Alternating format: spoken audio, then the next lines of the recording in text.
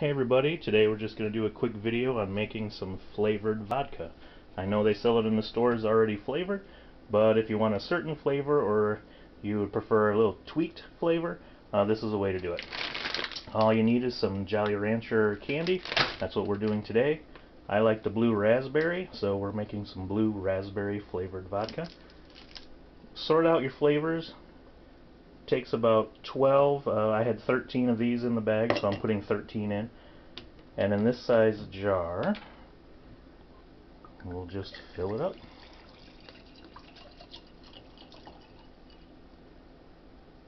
To about there. Okay. Next, if I can do it one-handed, just put the lid on the jar, tighten it down, and give it a little shake. Now, over the next few hours, it says it takes about 9 hours for the candy to dissolve. So throughout the day, as I'm in and out of the kitchen here, I'll give it a little shake. I'll leave it sit right there on the counter. And it is just about 10 o'clock, getting to be 10 o'clock, so 1900, 7 o'clock this evening. Hopefully the candy is dissolved and we'll give it a little taste. We'll see you then. It's been about a half hour and I came in to give these guys a shake and you can see they're starting to dissolve. This is the blue raspberry and I made a cherry one after I stopped filming. So it's working. We'll see how it goes. 4:30 and I'm going to give the jars a little bit of a shake here and we'll see. Well, they're dissolving. They're getting there. Give this one a shake here.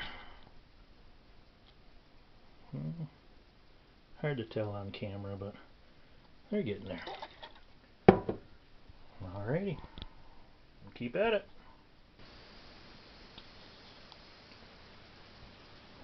We've gone past the 9 hours, actually 9.5 hours, and there's just a few little goblets of candy left on the bottom of these jars. So I was going to taste it, but having warm or even slightly hot, it's about 80 degrees in here right now,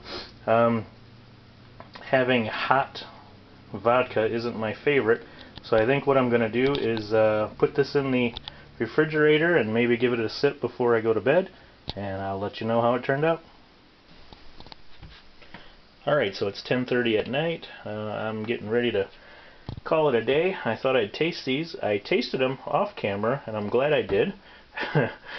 The cherry, I kind of wish I wouldn't have done that. The burn hit first, and it reminded me so much of cough medicine, cherry cough medicine, that it totally turned me off of drinking that ever again. The blue raspberry smells just like a blue, or anything blue raspberry. I mean, it has this distinct smell. I do taste more of the Jolly Rancher. You get the burn, the vodka burn out of both of those. I get it really bad with the cherry. Although I could see mixing that maybe with some 7-Up or something just to kind of dilute it down a little bit. I'm not sure, and now my sinuses are going crazy after drinking this. I had a little bit of a coughing spell. But I don't know what I thought I would get out of these. I was thinking maybe more of something to sip on, which I probably could do with that over ice. Definitely not that. That would have to be mixed. I kind of wish I would have done either the sour apple or the watermelon. Those I think would be a little more mellow, and you could probably use those in any kind of like a martini or something. But we'll try. I'll get some 7-Up or Sprite or something and see what happens if I mix that. Probably I could do the same with that, but overall it was an experiment. I did it. It was good. I'll update you if I find anything to mix these with that mellows them out a little bit, and I'll just try to do an update later. Thanks for watching. Hadn't planned on doing any more to this video. I planned on doing just an update if I ever decided to grab the 7-Up, but since I ran to the store today, thought I'd grab some 7-Up. Did a little less than half, maybe half a glass, and then poured some of the Cherry Jolly Rancher in. Oh, and my oven's ready. Really helped the syrupy coffee syrup taste a lot better. I like it a lot better mixed with something.